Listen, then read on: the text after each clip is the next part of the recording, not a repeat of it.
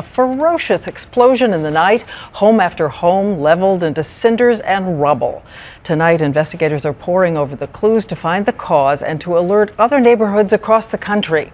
ABC's John Schriffen has more. The explosion was so intense, it now looks like a tornado tore through this Indianapolis community.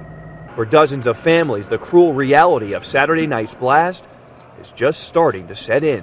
And all of a sudden the house shook, things fell, and we ran outside and we just see the whole house. I mean, it was like 4 or 5 houses down from us, and it was just completely engulfed in flames.